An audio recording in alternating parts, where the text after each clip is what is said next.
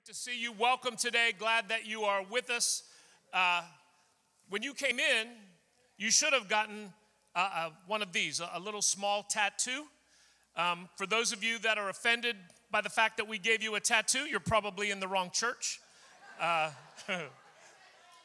just saying, somebody asked me one time, Pastor, does anybody in your church have tattoos? I said, we have more ink in our church than a ballpoint pen factory. But hang on to that. We're going to come back to that. This does have a meaning, and we'll get to that. Really excited today. I want to start with just a question. I need you to be honest. Answer this question. How many of you have struggled, maybe continually struggle, with doing something that you know you shouldn't do, but you do it anyhow? Put your hand up. Anybody? Most of us? If your hand's not up, Jesus, I'm glad you're with us today. We all do this. Like, there are things that we just know in our heart, I shouldn't do this, but we just don't have the willpower, whatever it is, and we kind of follow through and we do something that we regret. Let me give you an example. It's like 11 o'clock at night. You see a Taco Bell commercial, and you're like, man, like 6 gorditas right now would be awesome. And you talk yourself into it. You go to Taco Bell, and the next morning you realize it's now taco hell. You should have said no to your stomach, and there's a result. It's not great. We all do these things. So what we're going to do in this series called Skin, some people have asked me, they said, Pastor, what's the title? What's that about? Well, we're actually going to be talking about a biblical principle called crucifying the flesh. In other words, we're going to learn to say no to the wrong things and say yes to the right things so that we can live the life that God has called us to live. Because watch this, if you don't get your skin under control, you'll never get your sin under control. And your sin will cost you much more than you've ever wanted to pay. So I'm believing that throughout this series, we're going to really drill down into some personal stuff so that we can get past the things that have been holding us and keeping us living in our past. So I want to start with this, and I need you to be really honest. You can write it down if you want to. If I were to ask you, what's the greatest temptation that you have? What is that thing that's really, really hard for you to say no to? What would that be? And for some of you, maybe it's more than one thing. There's like a couple things that you struggle with. But go ahead and at least get that in your mind. Write it down if you want to, and we're going to talk about how we can move past some of these things that have control over our life. And for some of you, maybe it's drinking something that you shouldn't drink. You know that it's an issue for you, but you just can't say no. Or smoking something that you shouldn't smoke. For others, maybe it's an eating thing, that you know that you need to eat healthy, because if you don't, it's not going to go well for you. But man, you just can't say no to food. It's an issue. It's a temptation. For others, maybe it's spending money on something you shouldn't spend money on. And listen, at what point do you have enough shoes, right? It's like, when do I have enough shoes? And what we end up doing, spending money we don't have on things we don't really need, and then it puts us in a financial setback. It's a temptation. For others, if we're being honest, the answer is lust. It's like we're at Cold Stone. Like it, love it, gotta have it. And we'll do whatever we can. We begin pursuing that thing because we can't say no to the temptation. It's a struggle within us. For others, it might be gossip. You are tempted to gossip. You are tempted to talk about other people because you would rather talk about other people's problems than actually deal with your own. Gossip is a temptation. And maybe you're in the room and you're like, wow, I don't have any of these things, Pastor. Man, this message isn't for me. I would say hold it right there. Maybe your issue is pride with a capital P. That you need to deal with some pride today, because these things affect all of us. In fact, one of the most influential people in Scripture, somebody that wrote over half of the New Testament, struggled with the same things that we struggle with. Let me read you this text found in the book of Romans from the Apostle Paul. And he said this. He said, I can will it, but I can't do it. I decide to do good, but I don't really do it. I decide not to do bad, but then I do it anyway. My decisions, such as they are, don't result in actions. And then he said this, something has gone wrong deep within me and gets the better of me every time. Anybody relate today? Like, you know, it's not what I want to do, but for whatever reason, we don't have the strength, we don't have the willpower to not do that thing that's calling us. And again, it is not just you. Look at what it says in 1 Corinthians 10, verse 13. The temptations in your life are no different from what others experience. And this is what the enemy will do. The enemy will convince you that nobody's got junk like you do. That it's only you, it's only your family that are battling these battles. Everybody else has a perfect life, but the Apostle Paul said, no. The temptations in your life are no different from what others experience. But watch this. He said, and God is faithful. He will not allow the temptation to be more than you can stand. When you are tempted, he will show you a way out so that you can endure. And there's people here today, maybe you've just recently started following Jesus, and you're like, man, I didn't realize it would be this tough. I thought it would get easier. And don't miss this point. Check this out. Coming to Jesus does not mean the absence of temptation. It means that you are ready to declare war on that thing that's already been tempting you. It means that you are going to say, it stops now. I am no longer going to continue in this way. I am drawing a line in the sand, and this thing that's been over me, I'm about to get over it. I'm declaring war on it. I'm calling it out. I'm calling it what it is, and I'm saying it no longer comes to me and goes through me. It stops right now. So we'll all be tempted. And here's what I want for you as we get into the week one of this message. I want this to be really personal today. And I need you to just take this in and apply it to your life. Don't think, wow, this is somebody else's message today. I think it's your message today for everyone in this room. And apply it, and let's let God speak to our heart in such a way that we can have the power and the ability to get over those things that are over us and begin to say no to the wrong things and yes to the right things in life. Sound good? So when it comes to temptation, I think you can break it down into 5 parts. It starts with a thought. It moves to imagination, then justification, then a choice, then ends in sin. One more time. A thought, imagination, justification, choice, and sin. Let me give you handles on this, what this might look like in my context. Starts with a thought. Hot Cheetos. Man, so good. And I start imagining hot Cheetos. Man, these would be so awesome. Man, getting that orange all over my fingers with a Coke Zero would be the best right now. And then I start justification. Well, I've not eaten anything all day. Then the choice, get in my belly. The result, gluttony, sin. Let's make it really real. Can we do that? Let's talk about sex. People leaning in now, man. You mentioned sex. People are like, let's go. People that have never listened in church are suddenly put their phone down. They're like, what you got to say about this, Pastor? Let's get real. Sex. What do? It's a thought. Then imagination. I bet it would be good with her. I bet he looks good. Imagination. Watch. Justification. I'm not getting it at home. So it must be okay. A choice. You text. Sin, you cross the line. See, it's not a big deal until it's a big deal, is it?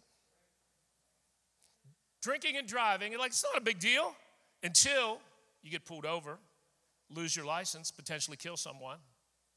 Then it's a big deal. Sex, not a big deal. Come on, everyone's doing it until it costs you your family, costs you your marriage. Then it's a big deal. So what do? I love the fact that the Bible has answers to our questions. And in the book of James, it begins to unpack some answers on how we can avoid the wrong things, how we can learn to say yes to the right things. So check this out. In James chapter 4, verse 7, he said this, submit yourselves then to God, resist the devil, and he will flee from you. So it's kind of 2 parts. It's got to do with God, and it's got to do with the devil. And you need both of these things because, listen, can we be honest? You're not strong enough to do this on your own. Because if you could have, you would have. And the reason some of us are still stuck in this pattern is because we don't have the handles to get out, or we're choosing not to, one or the other. So what Jesus said, watch, to the people that he was closest to, his disciples, the 12, when he needed them the most, this was Thursday in the Garden of Gethsemane, while he was being arrested, he told them, hey, listen, I need you all right now. This is my tribe. You're my posse right now. I need you. Can you just stay awake and stand guard with me? Because they're about to come and get me. What happened? Well, they drank some wine. They fell asleep. And this is where this text comes from. Jesus said, wow, the spirit is willing, but the flesh is weak. Crucifying the flesh. It's a challenge that everyone in this room will make, and will have, and you'll have to make a choice daily when it comes to this topic. Really, really challenging. So what I want to give you is a thought on this. It's funny because when I was preparing this, I'm typing notes down for myself. And every time I would type the word flesh, it would autocorrect to flash. And I thought, that's interesting. But you know what? The Lord spoke to me and said this: in a flash, your flesh may fail. Just like that. If you aren't on guard, if you're not ready, be ready, because everyone in this room, you put yourself in the wrong situation, in a flash, your flesh may fail. So what are we going to do? Well, if you're taking notes, write this down. Number one, we are going to submit to God. We're going to submit to God. Check this out. Every temptation is an invitation to submit to the authority of God in your life. Every temptation, I don't care what it is an opportunity for you to say, God, I am weak, but you are strong. God, I can't, but you can. God, my flesh may fail, but my God, he never will. I can't, but you can. I can't, but you can. I'm going to submit. I'm going to submit to the authority of Jesus in my life. I'm going to partner with God's power. Why this is so important, and what I'm going to challenge many of you in this room to do, is something that I've had to do recently. At some point, you've got to call it what it is and stop justifying it, and that thing that you've been doing is a sin. It's a sin. And it's easy to brush it off and we can justify it. We go, well, everybody else is doing it. And it's kind of common nowadays, and I'm just telling you, sin breaks the heart of God, and sin will mess you up. Why does God say he doesn't want us to sin? Do you think it's just because it's a rule book? Oh, I want to make their life miserable. He's trying to prevent you from jacking up your life. And if we aren't willing to do what he says, man, we better be ready for the consequences, because they are coming. Because the Bible said, now watch this, the wage of sin is death. What is wage? Wage is something you earn for something that you do. When you work, you get a wage for what you do. Well, the wage of sin is death. And if you continue in sin, there will be things that die in your life. Your marriage will die. Your relationships will die. Physically, if you're doing the wrong thing, your body will begin to die, and ultimately, spiritually, you will die. And watch how it works. It's not that God disconnects from you because of the sin. You've been covered by the blood of Jesus if you are a believer. But what happens, the enemy begins to convince you that how could God love someone like you, and you begin to move away from God. So you feel less of a presence in your life. There are times, how about this? How many of you can relate? There are times you feel really close to God, but man, there are times you feel far from God, and I promise it's connected to the decisions in your life. And this is what happens, and we start feeling disconnected from God. The wage of sin is death. And the thing about sin, why this is so challenging, I think, is we live in a world that screams to us and has no regard for the will of God. No regard. I need a couple people to help me. Hey, front row, Josh Lowe, Jason, can you guys come up here real quick? I need a couple volunteers for this. Come, however you want to get up here. Y'all young enough, you can just jump up. That's right. So, not him. All right. So, Josh, you're going to stand right here, okay? And you're going to represent, because you look jacked up, you're going to represent the world. Okay? It's just role playing. You're going to represent the world. Now, Jason looks holy today. He's going to represent the kingdom. Okay? Here's what you need to know about the world. What the world is Hollywood, it's Netflix, it's back in the day MTV, it is sports, it is advertising, it is music, it is social media, and the world has no regard for God's will. None. All the world cares about is getting you to buy what they're selling. And I don't care what it is, that's what the world wants to do. I'm not criticizing it, I'm just calling it out. That's what the world wants. No regard, the world does not care about your relationship with Jesus, okay? That's the world. Now, this is the flesh, because the world appeals to the flesh, appeals to the skin, things that feel good. We want things that feel good. Now, over here, we've got kingdom. Now, watch. The Bible says we are in the world, but not of the world. We've been called out, and we are called into a kingdom culture, which really is exactly the opposite of the world. You're called into kingdom living, kingdom culture, and the kingdom represents the spirit, okay? So you've got kingdom, spirit. Over here, you've got world and skin. Now watch this. You take that. Here's what's going to happen. As you go through life and make a decision with Jesus, there will be a tug of war between the world and the kingdom for your life.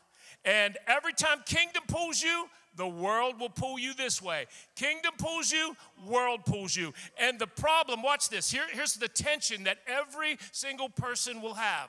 It is a tension between who you were, who you are, and who God's called you to be.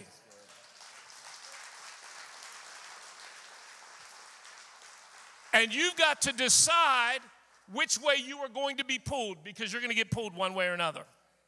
All right? Thank you, guys. Give it up. Good job. You can keep those signs as souvenirs. You're not of the world. Amen. Amen. So, now watch what the Bible says in Romans 8. To walk in the flesh or to walk in the world is death. In other words, eventually, if you live in that space, it's all going to be over.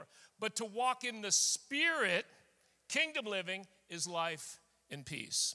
I have a question for you. How many people in this room want life and peace? Because I know I do. And some of us have been living under this cloud, living in this dysfunction for far too long. And I'm telling you, if you apply these principles that you're going to learn today, your life's going to change. But you've got to learn to say no to the wrong things and yes to the right things in your life. To walk in the spirit, not according to the flesh, not according to the world. Amen? So the first thing is we're going to submit to God. Here's the second thing. We are going to learn to resist the devil. Let me ask you a question. Are you a problem for the enemy?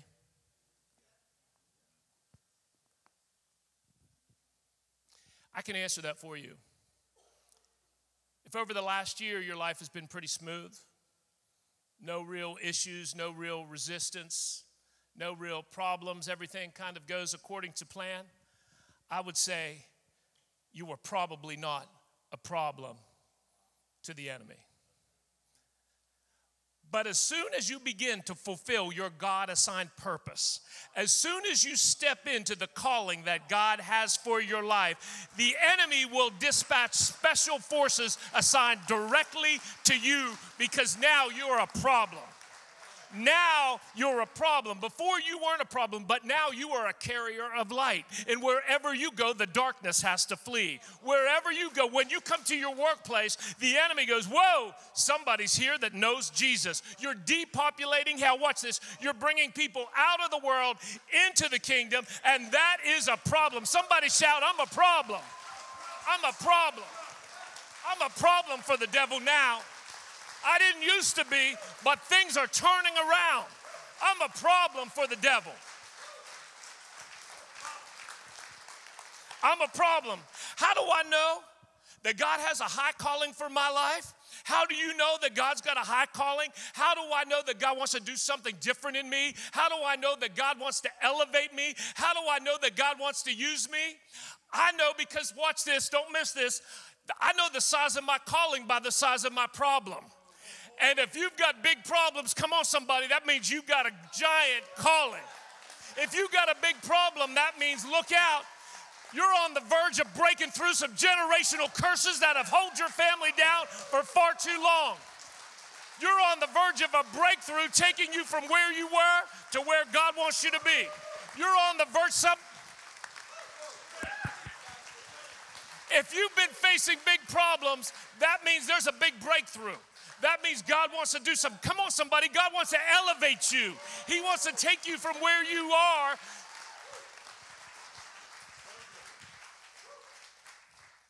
Shout, I'm a problem.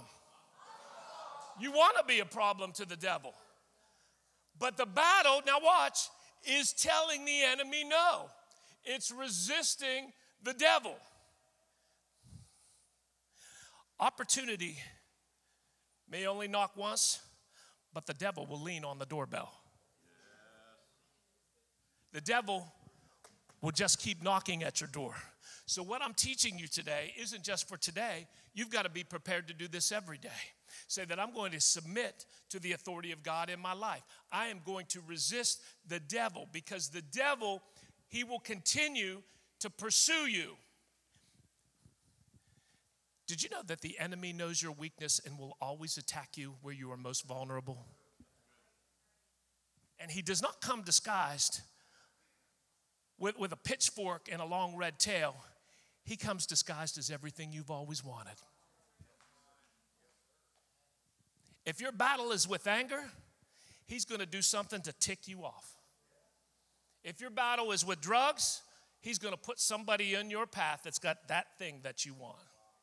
If your battle is with lust, you better believe this is no longer a phone. It's called porn in your pocket. He knows your weakness and will attack you in the area that you are most vulnerable. Listen, I just want to stir up your faith today. I need some of you, your faith to get stirred up to be able to do this so that you understand that I can't, but God can.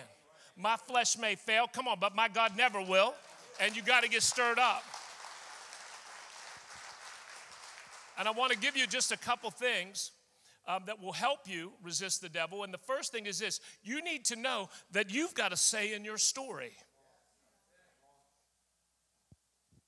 In case this side missed it. Lean in, y'all. You've got a say in your story. What am I saying? I'm saying that God is not a puppeteer. God does not write your story. God simply hands you the pen to write the story. Some people, what if I told you part of your problem has been this? You've been blaming God for your problems, and this whole time you gave the devil your pen.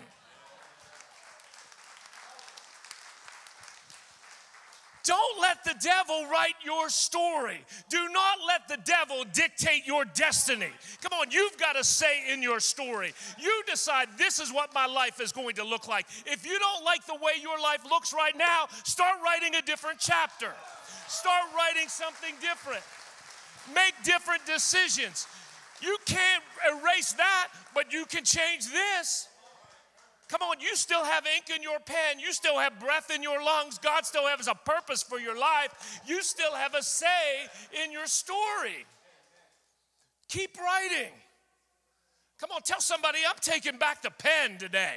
I'm taking back the pen. I'm not going to allow the enemy to write one more word in my book, in my life story. He's had enough of my ink. It's about to change. Somebody say amen. Amen. Amen. And this is what people will say. Watch this. Well, Pastor, this is just the way that I am. This is just how I am. It's how I've always been. Have you ever heard of amnesia? It's when you forget who you are. Some of you, you've gotten spiritual amnesia. You've forgotten who you are in Christ.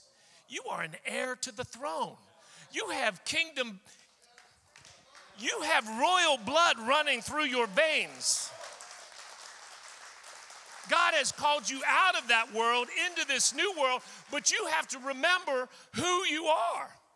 And Pastor Lynn, I'm going to ask you to come up here. I'm going to put you on the spot because you do this as well as anyone. You've had this kind of in your hip pocket for a while, and maybe they haven't heard it, but maybe they need a reminder, and you've written something that you can talk about in who we are, Linda, in Christ. Would you preach to the 11:30? Yeah, I'm ready to preach to you guys. You ready? So, if you don't know who you are in Christ, I'm going to tell you who you are in Christ, and it's a simple little thing. It's the ABCs of who you are in Christ. Are you ready? Here you are. A, I am accepted. B, I am blessed. C, I am chosen. D, I am delivered. E, I am equipped. F, I am forgiven. G, I am gifted. H, I am his. I am important. J, I am justified. K, I am kind of a big deal. L, I am loved. M, I am made for more. N, I am never alone. O, I'm an overcomer. P, I am purposed. Q, I am qualified. R, I am redeemed. S, I am strong. T, I am transformed. U, I am unique. V, I am victorious. W, I am worthy. X, I am extraordinary. Y, I am yoked to Jesus. And Z, I am a zealot for God. That's who I am. That's who you are. Stay up here. Can I add a couple to the list? I'm a child of God. I belong to God. I've been justified by God. I'm a friend of God. I am a citizen of heaven. I've been chosen before the creation of the world. I am holy and blameless. I am adopted as his child. I'm victorious. I'm born again. I'm a new creation. I'm delivered. I'm set free. I have been brought near to God through the blood of Jesus. I have peace. I have access to the Father. I am a member of God's household. I am secure. I can approach God with freedom and confidence. I am who God says I am. And I still have a say in my story. Somebody take back your pen.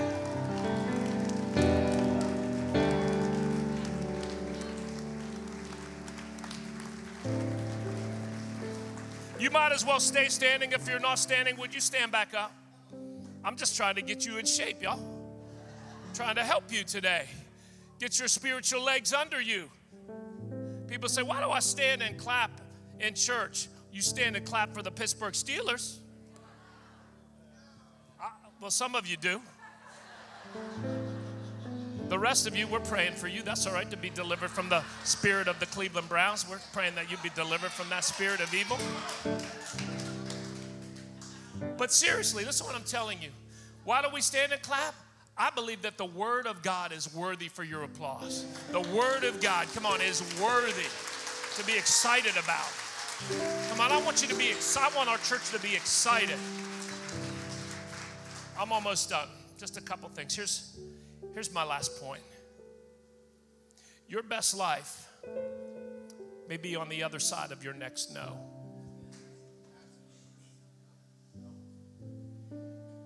In other words, some of the best decisions you will make are the things you said no to.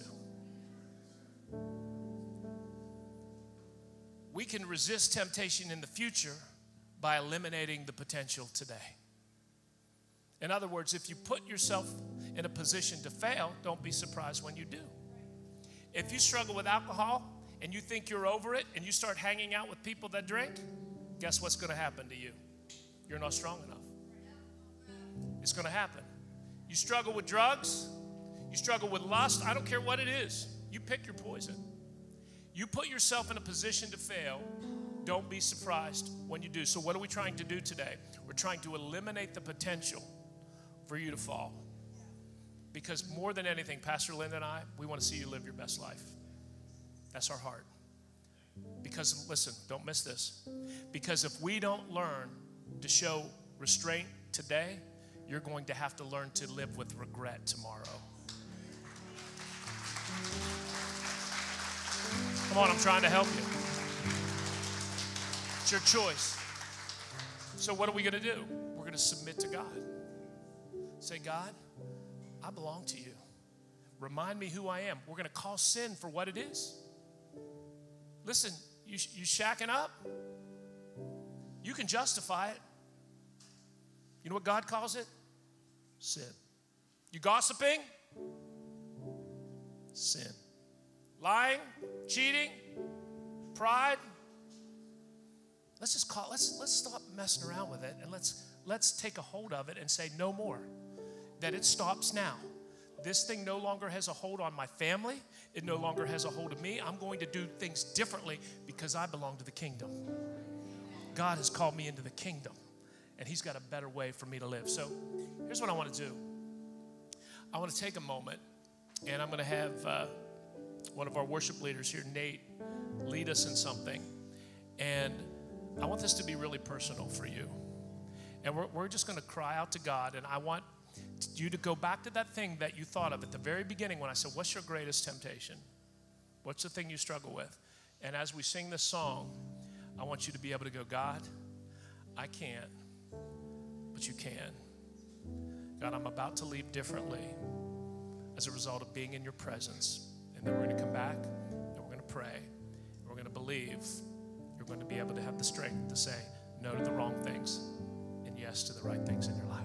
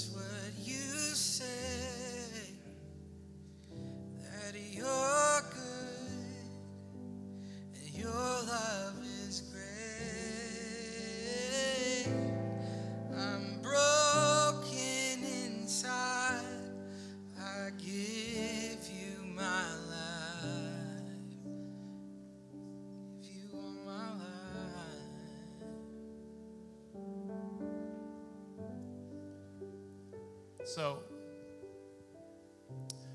when you came in, you got that tattoo, that little temporary tattoo. And here's what I'm going to have you do. Put that on this week. And every time you look at that, you're going to be reminded of this moment. And you're going to say, when I'm tempted, I'm going to submit to God. I'm going to resist the devil. I'm going to align my will with God's will to live the life God's called me to live. Because, Jesus, I'm weak, but you're strong. And with your power in me, there's nothing I can't do. Amen?